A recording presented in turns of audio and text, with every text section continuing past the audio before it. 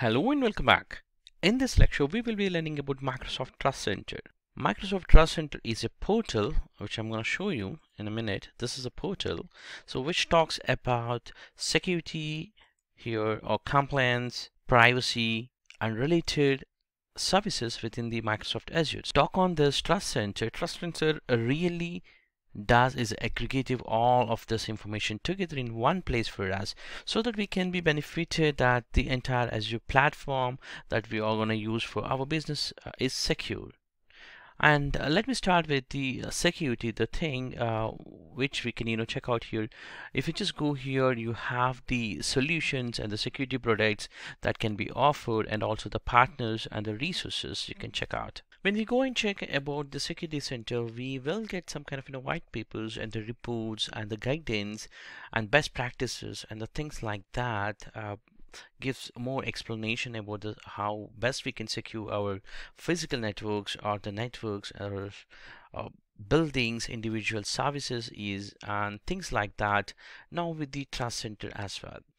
When it comes to the privacy, we will come to know, in fact we have a different lesson which was there on the privacy specific things, like how the government law enforcements require or data storing, and how you can what are the regulations and what are the government policies, for example GDPR compliance or ISO certifications, and NIST compliances for the government data that we talked about the more about the privacy sections, or in that lessons. There's an entire section that we talked about Trust Center is this, and this is going to be dedicated to compliance with not only these three of them. Actually, it's going to talk about all other informations which would cover about the Microsoft compiles with the national and regional and industry specific requirements, how we can also make our solutions and Microsoft Azure comply with those requirements as well. For example, you started a company or you work for this company and that requires a specific HIPAA compliance, and it doesn't mean that Microsoft anyway they are compliant with the HIPAA, but it doesn't mean that you are also by default compliant. Maybe you have to follow those standards, so that's where your job will come, and you would be implementing those policies, and you would be getting more benefited after implementing those policies to get that HIPAA certification or the compliance. When it comes for the transparency, it actually talks about more about the white papers and the articles that they are going to post it in their website, a kind of thing which would disclose all the various security mechanisms that they have in place and processing of our data that they have in place, so that we see a full picture of how data is moving around the cloud, or within the cloud where it is actually storing, and how it is getting retrieved, so how it's used, and we have a more control over now within the Trust Center as well. There is a section dedicated to our products and services, where we can actually see all about Microsoft Cloud products and services in one place. This provides you a convenient way to pop back and forth between products and services, is that you are considering your solutions and back to the Trust Center to verify that they meet the security, privacy, and compliance regulations that you have to adhere now.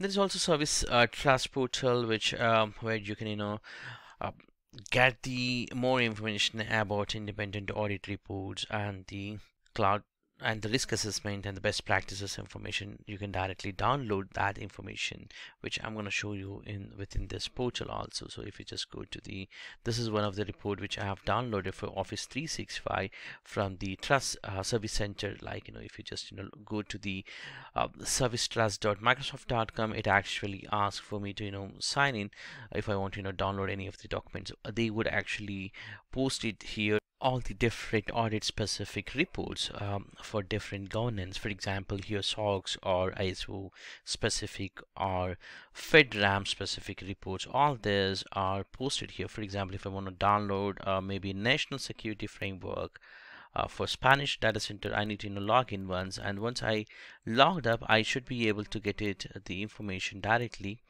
and I should be able to actually download. So looks like I have already logged in within my portal, so I should be able to download and see this specific report now in a minute. It's just got downloaded here, and if I just open up, this says that this is the one of the third-party company in Spanish, and they got signed up and saying that this is certified for that national, whatever the certificate we have looked at for the national security frame for certificate of ENS in Spanish. So that concludes for the service trust. So service trust is basically, it's part of the Azure Trust Center, and it provides a variety of content, tools, and other resources about your Microsoft security, privacy, and compliance practices. And you can obtain copies of independent audit reports from Microsoft Cloud Services and risk management and security best practices and related materials within this dashboard or within this portal. And it contains also the details about Microsoft implementation of controls and process that protects cloud services for the customers' data within their Azure cloud. There is a section called what's new. You can also find out within the article I'm going to give you as a resource within this lecture. You can check out what's new, so that if any of the changes would happen within the Microsoft Trust Center, they would be keeping up to date on this.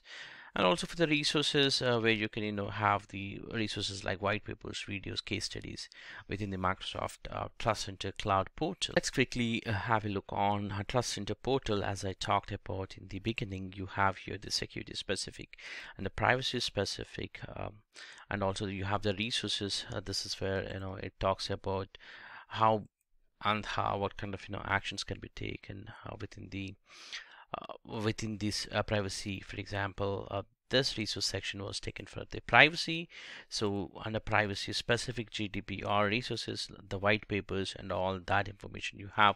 So you can follow these steps too in order to get more GDPR for your maybe your services that you are hosted on your Azure. So it doesn't mean that Microsoft is compliant. You may also have to follow the standards similarly. So the base is already certified, but you may have to even follow some of the process and controllers so that it would be makes 100% compliance. I hope this is useful for you. I'll see you in the next lecture. Thank you for watching this.